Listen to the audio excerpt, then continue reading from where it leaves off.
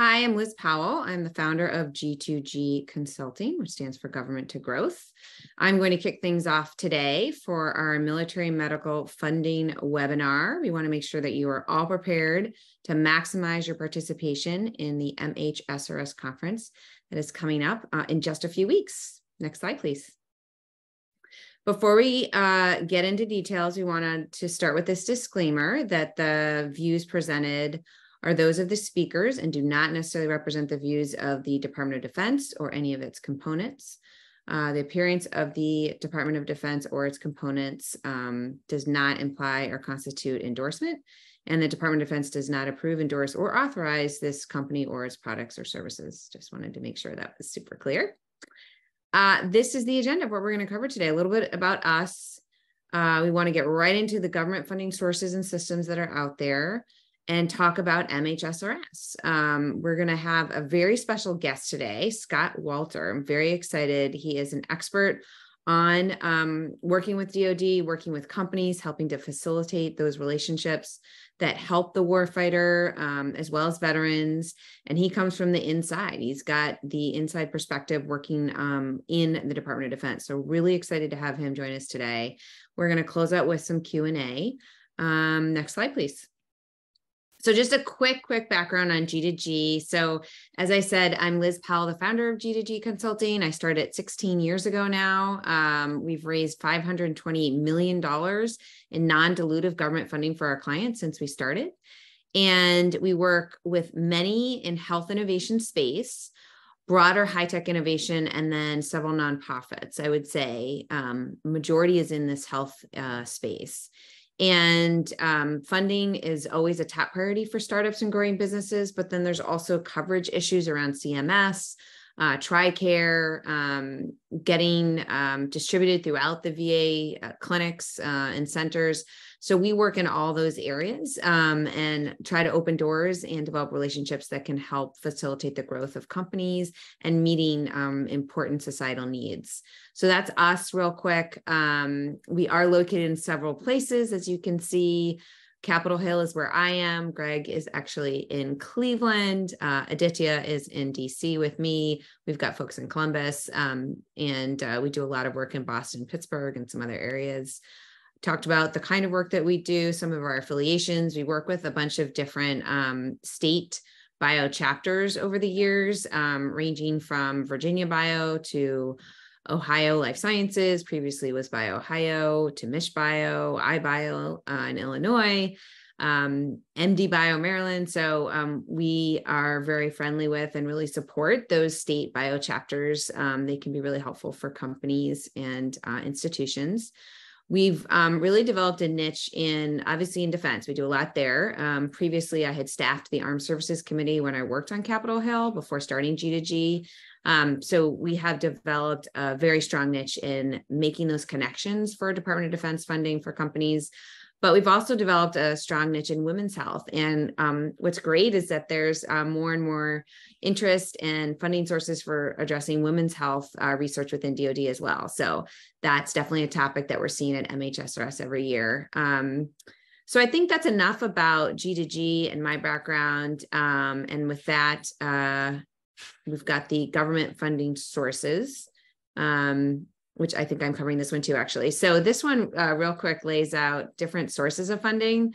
So there's really 4 ways to get funding: legislation, grants, discretionary contracts or funding, and procurement. So for legislation, we've worked over the years. G2G is a team of lobbyists. So we work with Congress as well as the agencies and DoD. And we have worked to help shape legislation that then provides directives on certain activities around health research, for example, or certain issues. For example, we created the rare cancer research line within the CDMRP program in Department of Defense.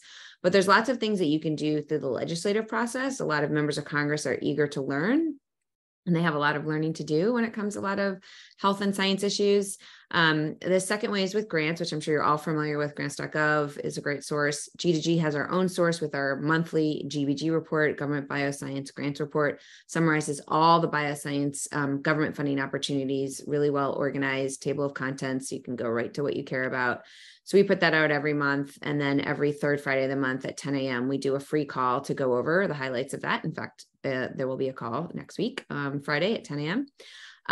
So grants are definitely a good source. And then third, discretionary. So a lot of times agencies that either haven't spent it all or the submissions came in, didn't quite fit, or Congress sends over additional funding. There's lots of different reasons how, but there are sort of these additional funding opportunities.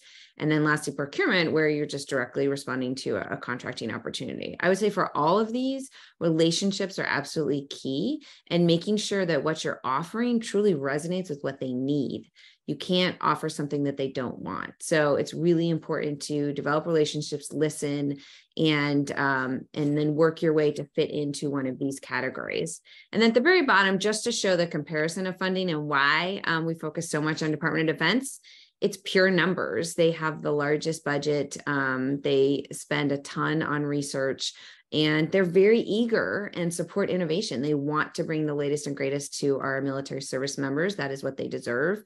They're very passionate about that. So lots of great opportunities with Department of Defense, but clearly others as well. So you can see the pie chart. There's many agencies that we work with, and we've succeeded in securing funding and collaborations with. So with that, I think I am done in passing it over to my colleague.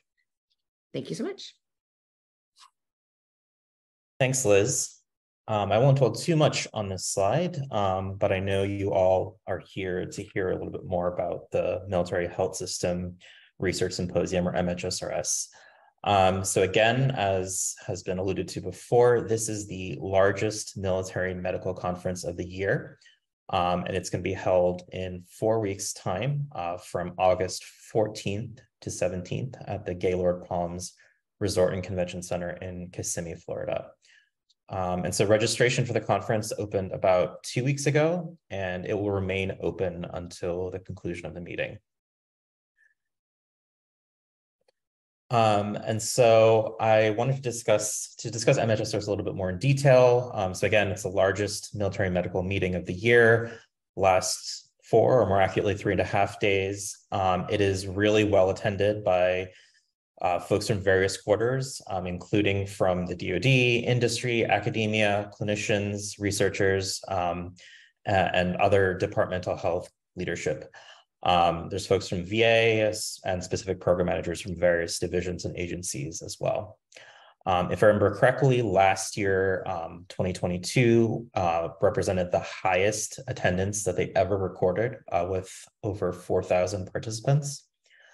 And so the conference is divided into a couple of really broad topic areas, which are bolded and underlined here. So they include warfighter medical readiness, expeditionary medicine, prolonged field care, warfighter performance, and return to duty.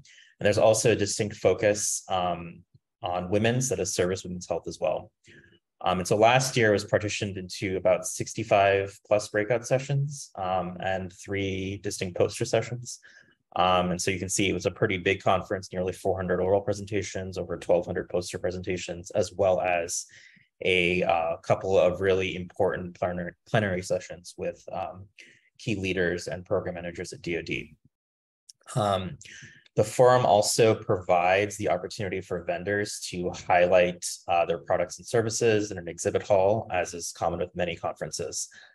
And so the key benefits of attending this meeting, even if your work and your product don't necessarily align precisely with any of the breakout sessions, is it provides excellent networking and exposure to the system, because it is a very complicated system. Being in all those meetings with high-level leaders, whether they discuss the ongoing and emerging priorities of the DoD, the DHA, and the military health system, it really gives you an idea of what direction these agencies are going in the coming year. It can really help you sort of frame your work so that it's better aligned with military priorities. And so, again, even if, just to stress again why this conference is important, you can really connect with people who can put you in contact with other people. That's really what this conference is all about. Even if someone can't help you directly, chances are they know half a dozen other people in their network who can help you. And it's really about gaining exposure. And while it is, at times the conference can seem a little bit overwhelming, the downstream awards of attending or targeted participation are manifold. And it does take time. And so GDG has been going to this conference for many years now. And we've seen it really bear fruit for a lot of the groups that we work with, putting folks in contact with the right people at DoD and elsewhere. So next slide, please. I just wanted to delve a little bit more into some of the areas of interest and some of the breakout sessions I alluded to earlier. Around this time, the conference organizers published the full agenda, which is the primary guidance document for anyone attending. As of this morning, it's not yet been published, although I do want to sort of dive into some of the topics that we know will be covered at the meeting. The overall theme of this year's meeting is medical readiness for the future fight. Perhaps in alluding to the fact that the U.S. is expected to be facing adversaries that are near peer rather than ones over which we have superiority. In any case, some of these areas make perfect sense, given that this is a military medical scientific conference. Things like antimicrobials for infections, response to TBI, battlefield burn care. Just going into a little bit more detail on some of them. The second one, blood product technologies and things of that nature are of longstanding interest in the military. As someone who worked in this space myself in my previous role, it's a really underappreciated fact that bleeding and traumatic bleeding rank among the top causes of casualties for folks in the military. And then the third bullet point, AI, machine learning. Those who've been following the news know that we're really in the AI age. The military is no exception. Just one potential example in military medicine where they're looking to leverage AI. It's with vital signs monitoring, which is particularly relevant in the field military medical space, where you have a limited amount of resources and limited number of medics. So monitoring wounded warfighters using AI/ML is one example of what they're interested in.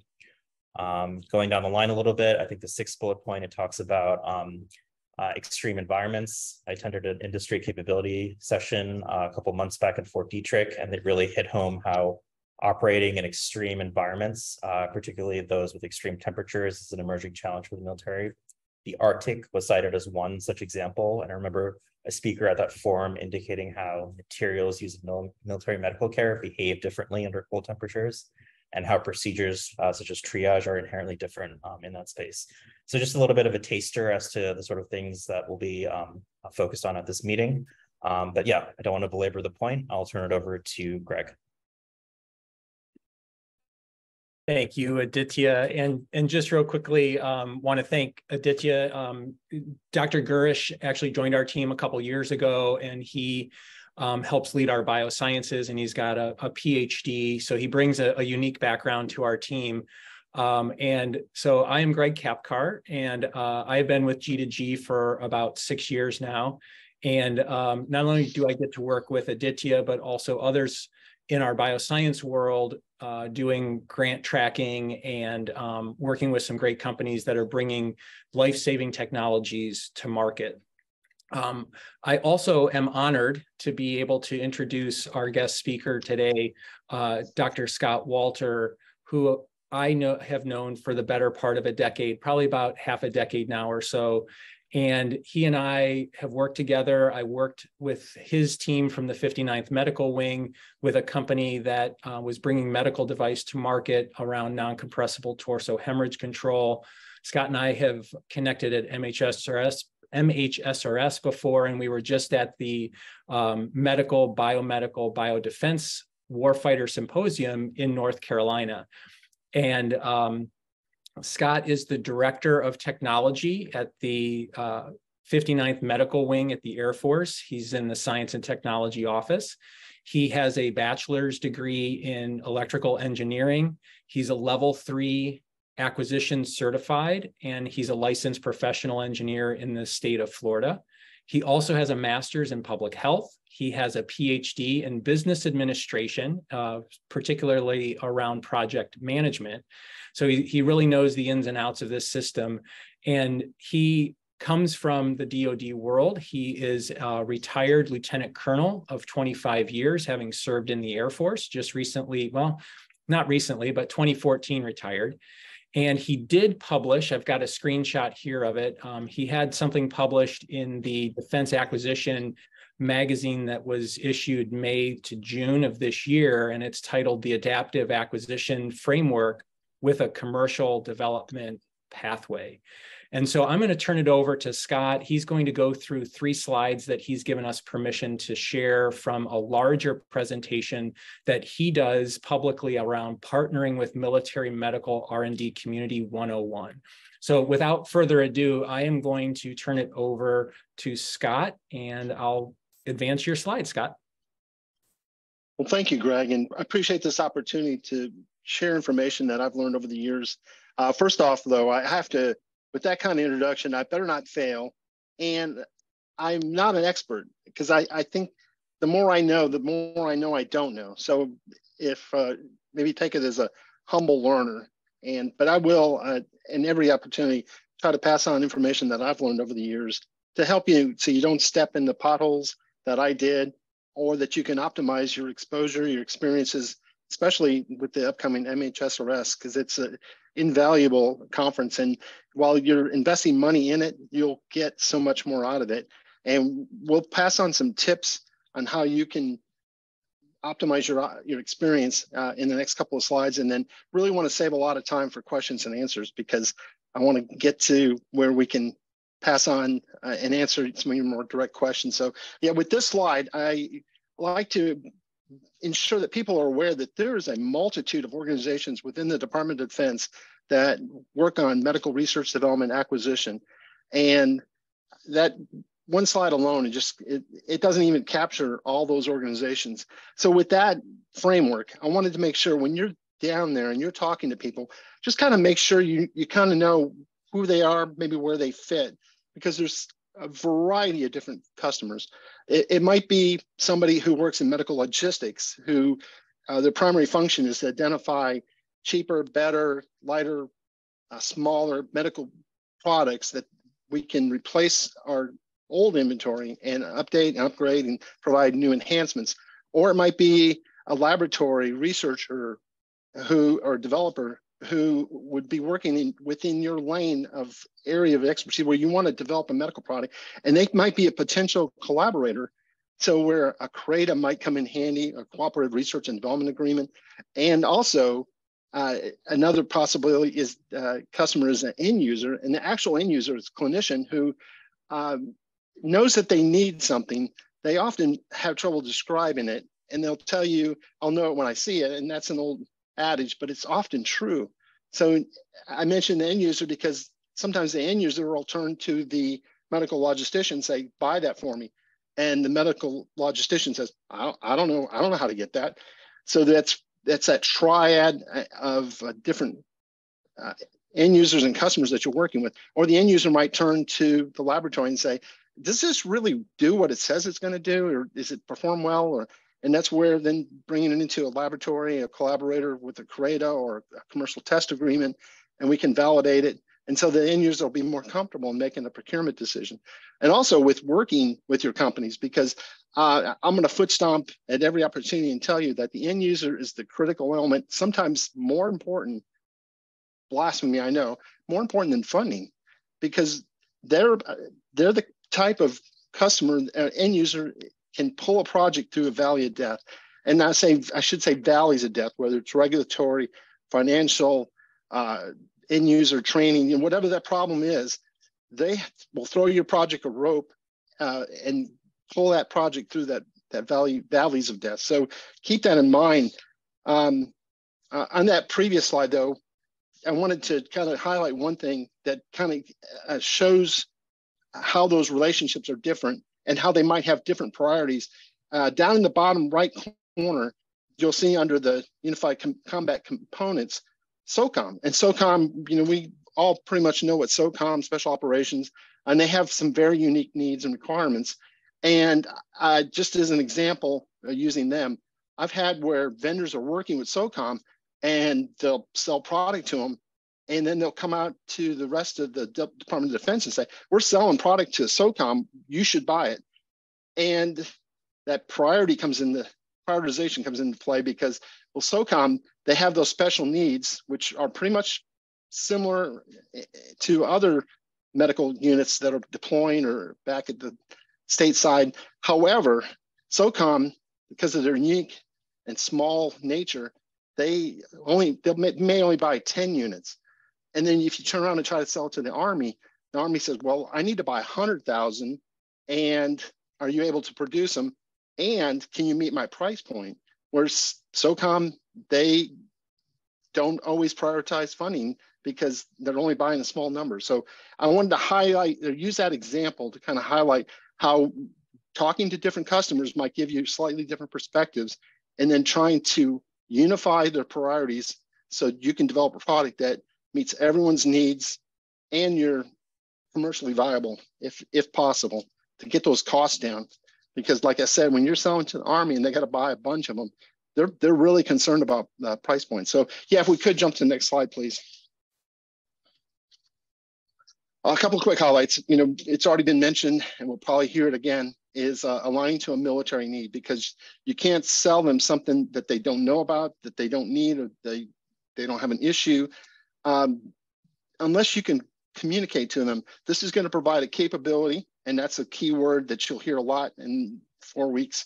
You won't hear as much medical product, you'll hear medical capability, because that's what you should focus on the end in mind. And that's sharing a vision of their vision of what kind of capability you can provide in that, what that medical product is going to provide, not necessarily the product itself.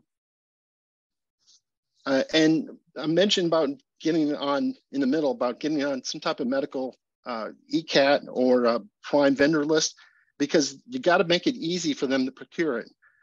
And that is so they can turn to their medical logistician and say, buy it. They go, oh, it's on the list. Oh, okay, great.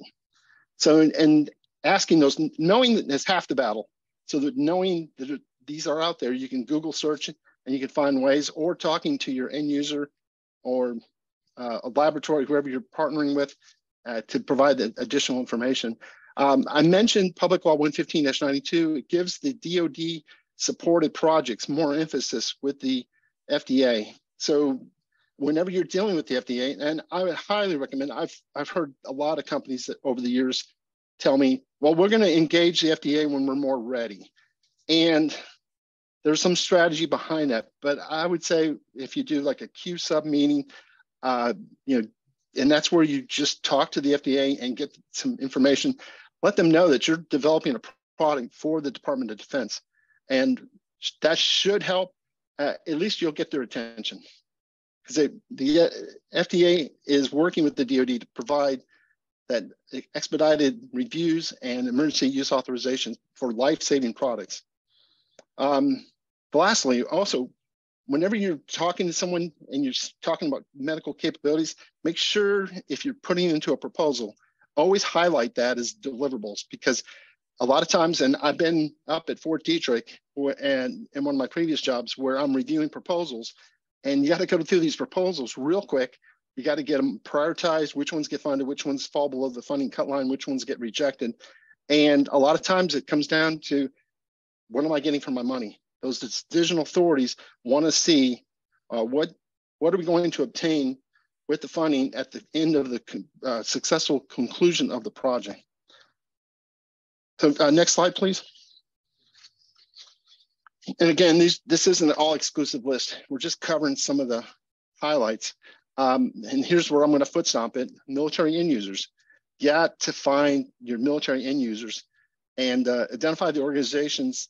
Well, first off, working with people in the area of interest. And I mentioned if you're at MHSRS, and we'll hit this in some of the questions, and you're talking to someone at their poster session, keep in mind that right now they're probably working for a laboratory, and that's their primary function and focus. So, but they would also know who you could talk to as far as end users or people that could help further your involvement, awareness, and understanding of the military need. And I'll keep mentioning Kratos because That's part of what my office does here is the cooperative research and development agreements. And there's several varieties of CRADAs, but I want to stress that the D in CRADA stands for development. So a lot of times that gets kind of forgotten. The only limitation with CRADAs though is that the government cannot use them to fund somebody. But other than that, can share resources, manpower, intellectual property. It's a way of making sure intellectual property is protected. What's also great about CRADAs is anybody can work with anybody. There's no limitations or problems with that in that if it's money that's being awarded from the government to a private entity, it's got to be competitively awarded. CRADAs, not so much, not at all, really. I mentioned them are really hit hard as the end users. Whenever possible, just try to get, or I put on their court several end users because, well, one will give you one perspective in their priorities. Talking to different services about similar capabilities would help you then develop a more universal product that would be used by not just one service, but all the services. Now, the Defense Health Agency is working towards that end, but trying to unify those military requirements so we can get down to and provide industry and academia and others a more comprehensive list of this is exactly what we need. But right now, we're still struggling with that. So you'll hear different priorities, different requirements. Bottom line, though, is end user interest. Get that. You got to have it, and it's sometimes better than gold. And that's, I think, the last slide, right?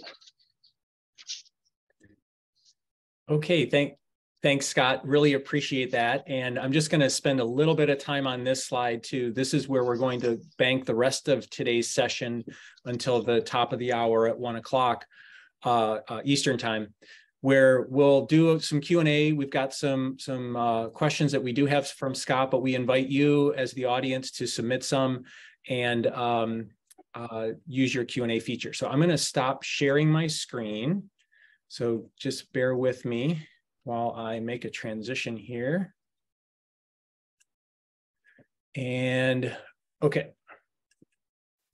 So let's kind of stick with the MHSRS theme, and I'm going to invite Aditya and Liz, if you can moderate or look for questions in the Q&A feature. But so Scott, MHSRS covers the broad spectrum of all topics related to military medicine and the military health system. What would be your advice to first-time attendees in terms of navigating this conference?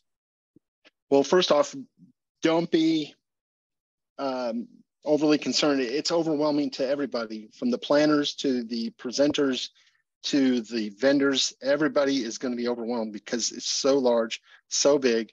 You can't hit it all. There's concurrent sessions running where you need to divide and conquer. But probably the bottom line is, as soon as you can get that agenda, start studying it and planning out your, I know it sounds like planning a trip to Disney World and you want to hit all these sites, but it becomes really important with developing a strategy to optimize your time there, in that, you know, finding those sessions that you definitely want to attend. You know, there's the sessions, sometimes the real popular ones will fill up quick. You know, so you don't want to get there and have to either stand in the back of the room or be shut out. And I've had that happen to me a few times. Let's see. Just plan your visit. Plan as best as you can to get in there and find the people that you want to talk to. And we already talked about the plenary sessions, and there's going to be the 2-hour blocks that highlight.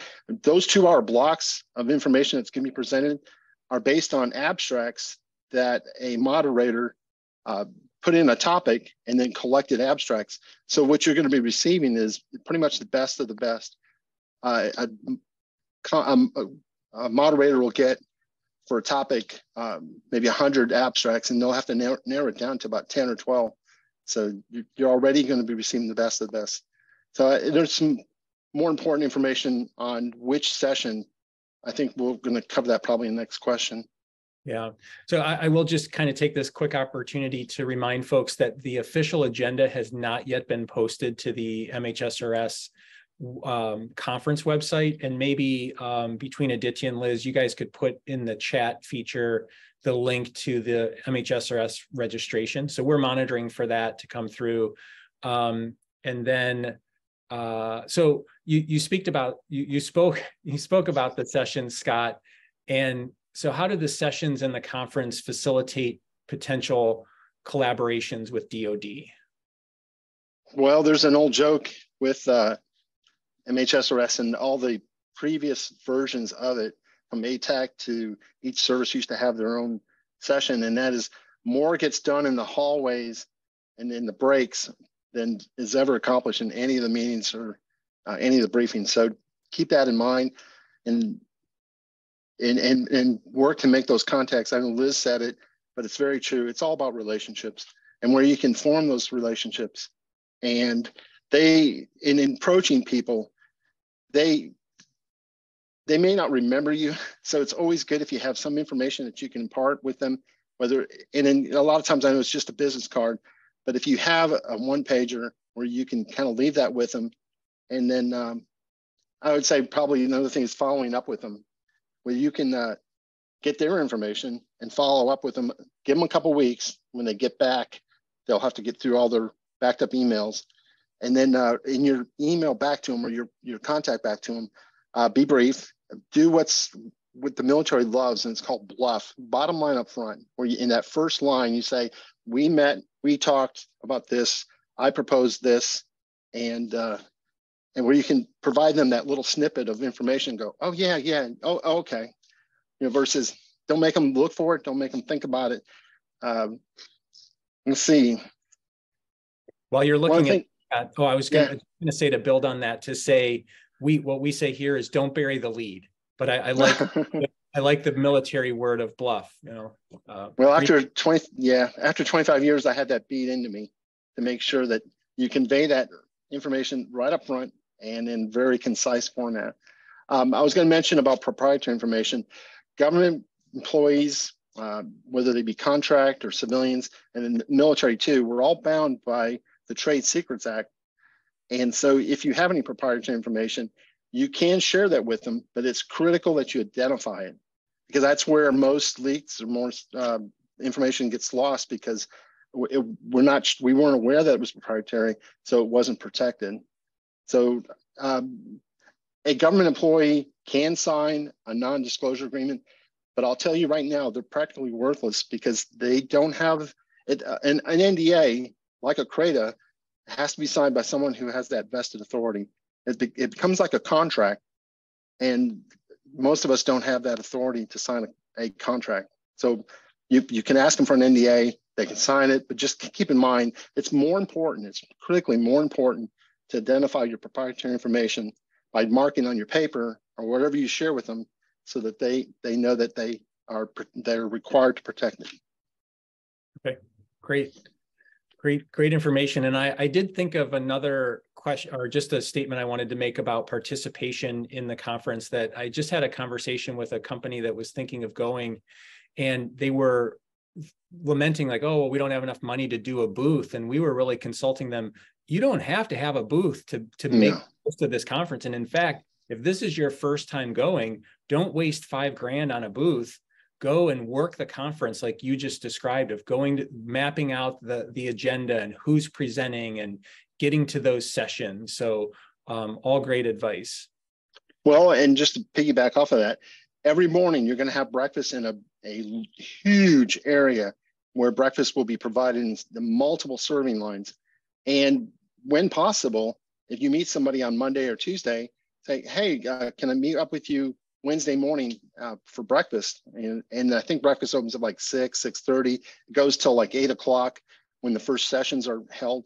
That is a lot of time that you could meet up. And it's hard because the tables aren't numbered or anything. But if you can describe where you're at or what you're wearing, and they can find you, those are great times, because they got to eat too, and might as well have food together. And food, makes things go a little bit better.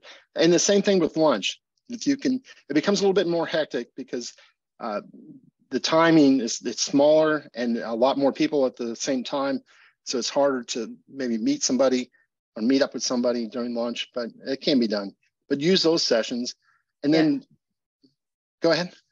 I was just going to add to that, like we would do 3 hours at breakfast time and just do like half an hour slots. And then inevitably you would see someone else, or the person that you were scheduled to meet with brought their colleague, which was yet another great connection. So I just wanted to emphasize the value of scheduling those, especially breakfast, because I think you're right, it's a little bit easier than the lunch one, but either one, it's such a great way to have those in-person conversations that are just tenfold better than an email, right? It's just an in-person really connecting with someone. So highly recommend. I appreciate that. Yeah. Well, kind of sticking with this theme, we have a couple other questions that we just want to highlight some things for participants of the conference to really take note of. And then we want to open this up to, I see cute questions piling up here in the Q&A. Oh, good. And I think some are even piling up in the chat. So I'm going to rely on Aditya and Liz to help go through those. But real quickly, some features of the conference, like sessions, events, booths. What do you recommend? Can you kind of talk about those? Roger that. I'd already mentioned, and it's more true than a joke, about meeting up in hallways at breakfast and other sessions, between sessions, after sessions, unless you have a rental car, which it's very expensive to have parking there, either at the Gaylord or some of the hotels, or at the actual Gaylord where the conference is. Uber's, there's a ton of it, like, because it's Orlando, Kissimmee area. Uber's an option, being able to meet someone at a restaurant that night. But with the sessions, there's the plenary sessions where thousands of people are gathered. Really hard to find people in those sessions. Not as much interaction. But then with the other sessions, like with the breakout session, there's 2 hours, people are presenting information. Identifying that person that you want to talk to, who might be presenting their abstract, or might be the moderator. Catch them at the end. And you can only have probably a couple minutes. There's going to be a line, but if you can at least exchange contact information and maybe share a little bit about your product or your ideas and what you want to accomplish, and a little tickler, and then capture their information if you can. So you have that opportunity, and of course questions and answers that are more just not a good chance to interact. But then with the poster sessions, there's at least 2, maybe 3 poster sessions this year. And that's where these researchers, developers are presenting their ideas, and not just military, civilians and some companies and small businesses and academia are presenting information. So when you scan through that agenda, and if you identify ones of interest, make it a point to go to that poster session. The poster sessions are great because there's a time where they're going to be outside their poster. And actually, it's being judged. There'll be judges that come through and ask them questions, but it'll be a lot of available time to talk with them. And those are the people that, like Greg, you were saying, if they don't know who the end user is, they can refer you to someone who might know. So it's not just what they know, maybe it's in relationships, again, like Will said, getting to know them, and then getting a larger community, and finally finding that end user that is precious. So that's another opportunity. Great. So I'm going to save our last kind of question around your insights, because I'd like to close with that before we close the webinar, to finish with your kind of insights and last words. So, Greg, there was one thing I wanted to make sure I mentioned. Yeah. And there's a lot of booths that you may not be familiar with, but they're critical. And that's like CDMRP, Congressionally Directed Medical Research Program. They'll probably have a booth there. Go by there, get their contacts, get their information, because that's where a lot of funding goes through the MRDC, CDMRP, and a lot of programs that are funded through that. So there's going to be these booths that we kind of ignore. They may have candy outside or free pens, but they don't have cool technologies. But those can help, especially some of the foundations, because foundations, they're all built around relationships. So Geneva, HGF, MEDIS, having those contacts in your, I was going to say Rolodex, but in your phone, it gives you those additional contacts for information. So if you don't know, you can reach out to these people. They probably know. So thank you. Yeah, that's an extra minute.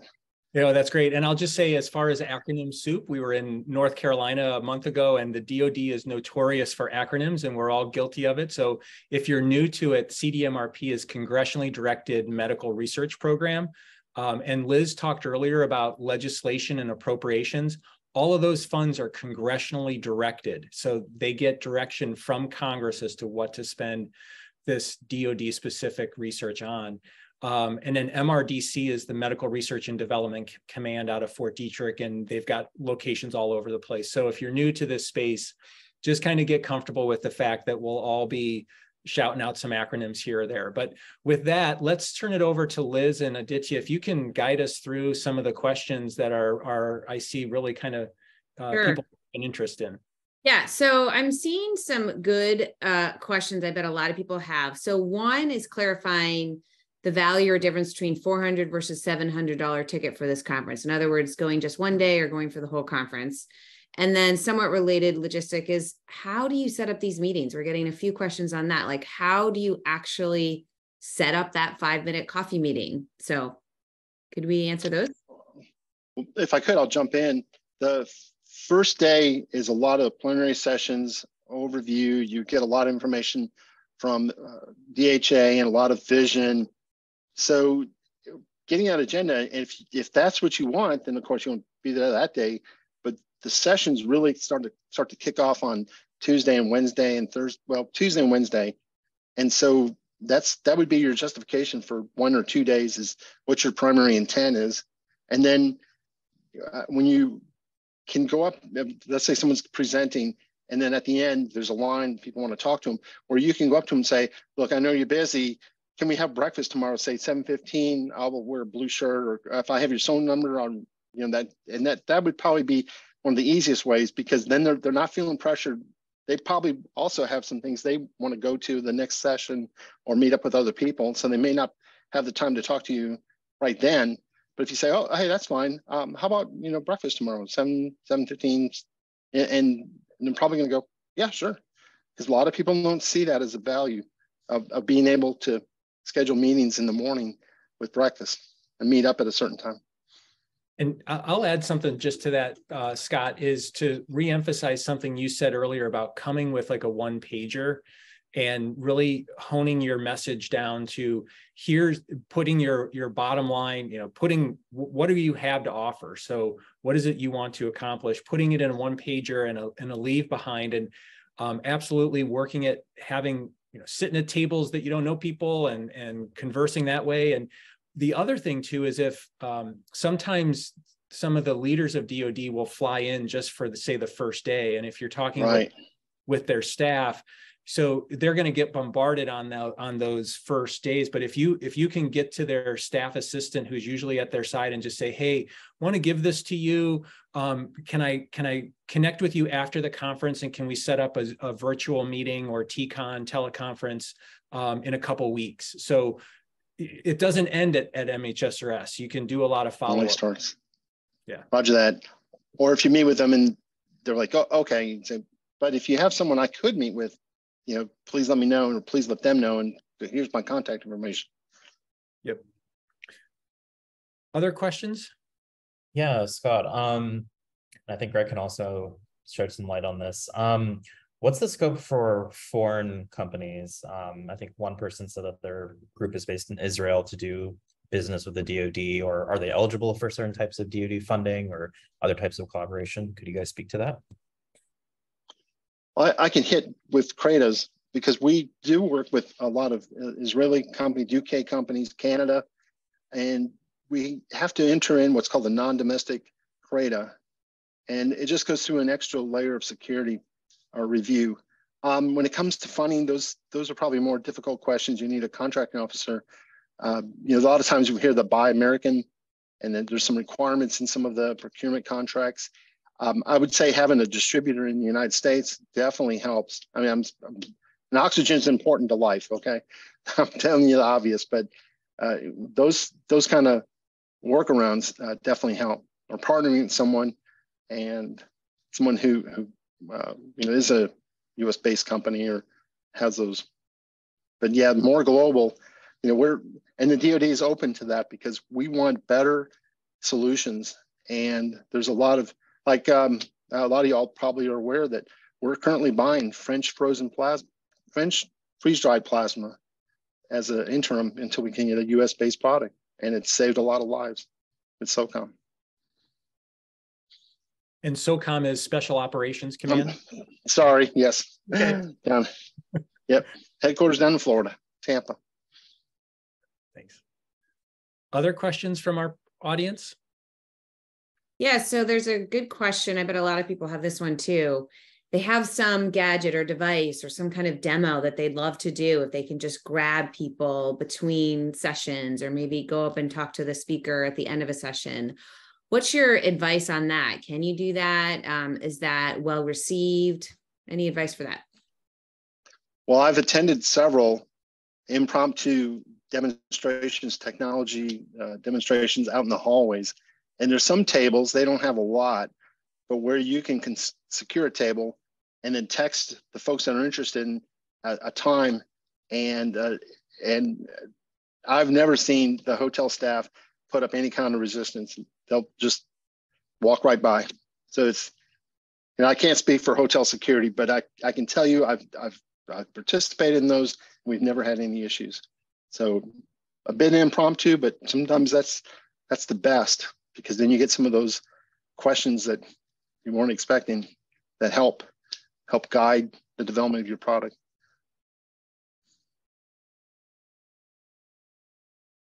And the hotel is huge. There's so many large open areas available. Okay, looking again at the list. Let's see, answer that one. So this one is sort of pertaining to work that they've done with the VHA. So if you received grants from Veterans Health Affairs, the Veterans Health Administration, and you're ready to move into commercialization, we have been approached by a company to add their product to an existing master contract that they believe will reduce ramp-up time. Is this an accepted practice in, I'm assuming they mean, is this accepted practice in DoD as well, or is it something that is limited to the Veterans Health Administration? I would encourage it in more on the DoD side, because a lot of times working with, and the Department of Defense has a unique system. It's for development and acquisition, and it's called the Defense Acquisition System, of all things.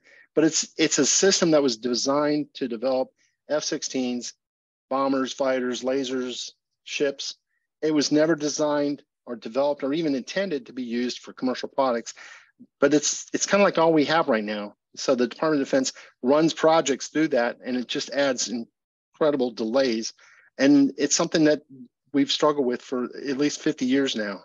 And that's actually something I referenced in the paper. And thank you, Greg, for bringing up that paper of the problems associated with that. So when you can find a partner who kind of understands the ropes and can get your product commercialized faster, it's probably going to be cheaper, because you're not spending as much manpower and labor, and getting into a system where, like the ECAT or the medical prime vendor list, so that it can be easily procured. That's just gold. And I'll go ahead and put a plug in.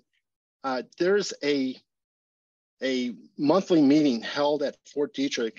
It's Vendor Day, and it's MHS Vendor Day, and it's held like 9 months out of the year, except for the winter months, and then August, when they have the primary attendances at MHSRS. And those are free meetings where you can bring your products in and demonstrate them. It's like 4 hours. So just Google MHS Vendor Day at Fort Detrick.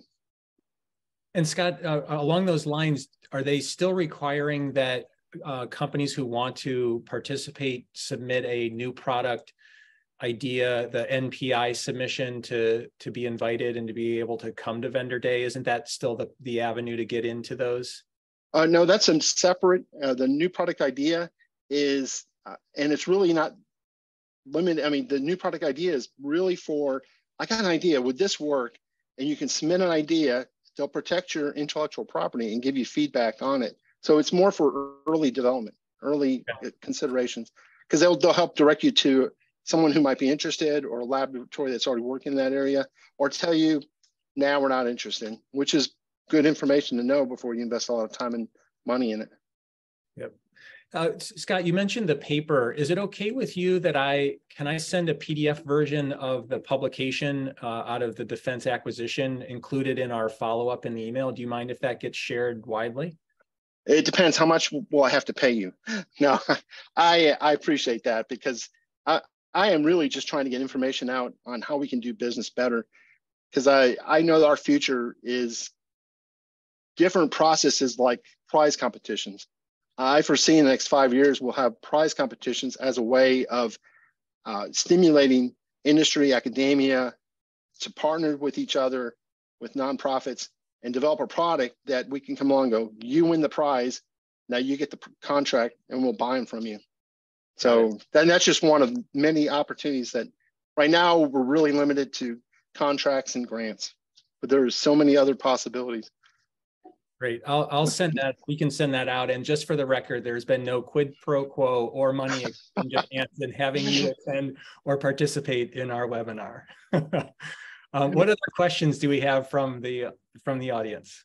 I see a question that I love, something that we address all the time, and that's dual use. And so when we approach the military, we want to make sure that we're bringing forth innovation that truly meets your needs and your requirements, as the military always says. But the dual use application, in other words, for civilian population, is also really attractive. So what's your advice for folks that are trying to be in both? How do they present that to DoD? Just any other tips for that?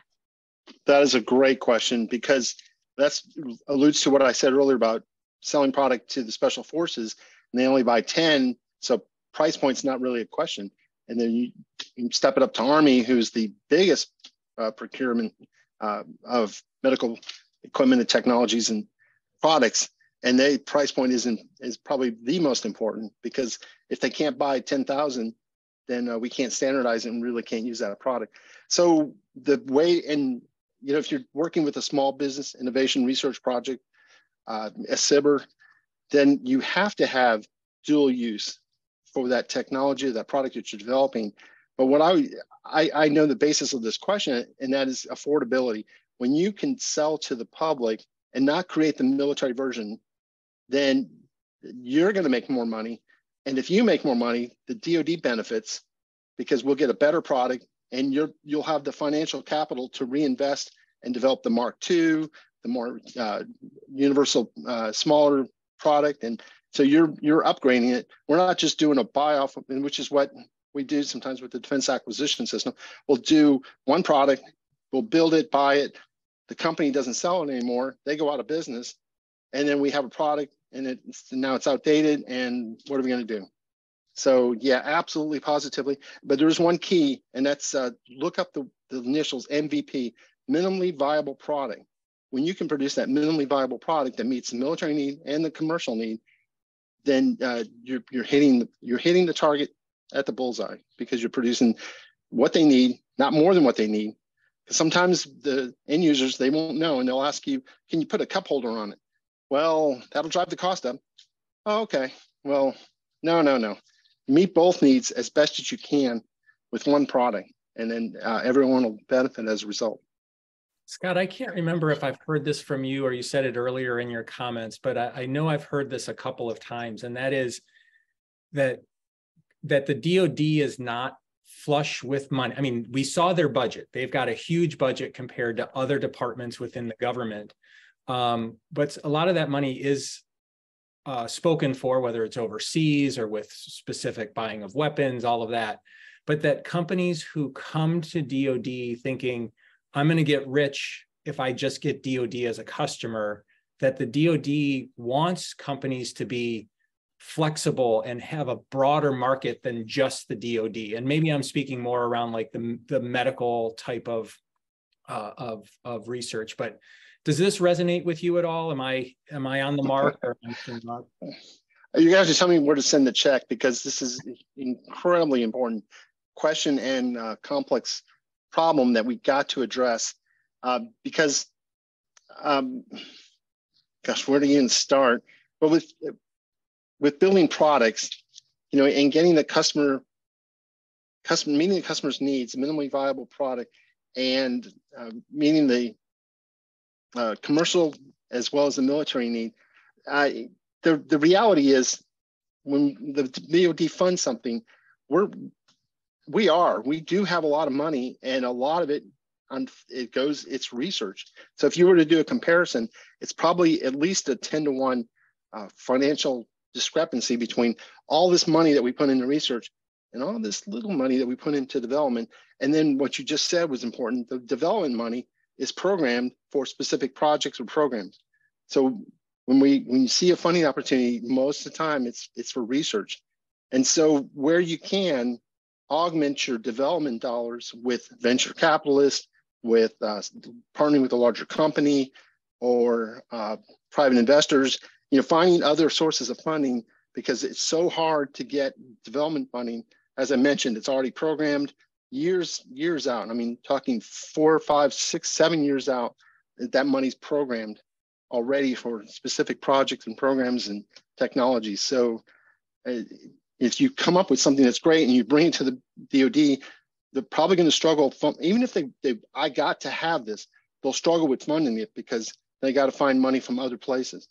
And also the DoD, you're more likely to get selected for funding if you're coming in with funding, because it deals with risk. And if you're bringing in funding, all of a sudden the risk levels go down. Like, hey, we're providing seed money.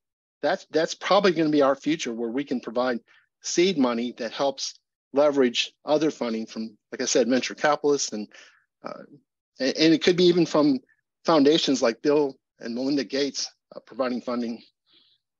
I mean, just a variety of funding sources that the DoD cannot tap into, because we got our budget and that's what we got to spend. We can't go and ask Bill and Melinda Gates, hey, you want to fund a freeze-dried blood effort? Well, we'd probably get slapped pretty hard. Yeah. So I know we're going to have a few minutes left here. I want to make a transition to one last slide. So that's up. So just to the audience, excuse me while I do that. I'm going to share my screen and go to a slide. But Liz and Aditya, was there one last question before we give Scott the final kind of insight? Yeah, sort of to your earlier, the point you were just discussing there, Scott. So we have someone in the chat who's mentioned that they have a technology for treating PTSD. Initial trials have gone well, but it's not FDA cleared. So they are sort of looking for money for that kind of trial. So given the points that you just discussed, like, how can you use this conference to sort of get help in that and moving forward in that direction? Both in some of, yeah, go ahead. No, and real quick, awareness of your technology, getting it in front of other people, getting it evaluated. And I would say probably the best step is to find someone you can work with, a collaborator, either a military lab or a university lab. And once you build that collaboration, you can submit for, and I hate to say it, submit for additional research funding, but then leverage some of that research funding to develop a bigger program. So, but it's highly critical getting your technology in front of people, getting awareness, interest, sponsorship, and where somebody goes, I want that technology. Man, I saw what it could do. Why can't we have that? Get them mouth watering. They want it. Great. Whenever you can, wherever you can. Great. So Liz, any last insights from G to G before we give Scott kind of his final insights? Or should we do it the reverse? Do you want to have Scott go and then you do? Go ahead. Yeah. Closing? Yeah. So Scott, go ahead. Give your kind of final insight tip for making the most of MHSRS. What's the top take? Well, copy that. Despite the fact it's a working conference and you're going to be sweating and working most of the day and making contacts, try to have some fun, because there's so much to do around that area where you can get a little bit of enjoyment out of it too. I would say is important. And I hate to say that's a reason why it's held there, but to get more people to come, participate, and then enjoy some of the benefits. But definitely all about relationships. Make them, find them, build them, wherever you can. Oh, and hit the vendor area too, because sometimes your best collaborator might be one of your competitors. Great advice. So Liz, do you want to bring us home as we close this out? Yeah, I think that just emphasizing, reiterating a lot of what's been said. This is phenomenal networking opportunity. It's a great chance to get the lay of the land, sort of landscaping of what's out there. What are the priorities for the military and the VA? What are the funding opportunities? Developing these relationships in person, which is, we all know, so much more valuable than over email. So for all those reasons, I really encourage folks to go. I also encourage you to register now, get your hotel room now, because they will fill up. I know Gaylord is already full, so you cannot get that hotel, but there's other good hotels around. And if you have other questions you want to discuss further, we will be back here again next Friday, 10 a.m. We're going to be talking about bioscience grants, and we're also going to talk about MHSRS. So we welcome your questions. We're here to help, and I hope to see you at our booth and at the conference in a few weeks.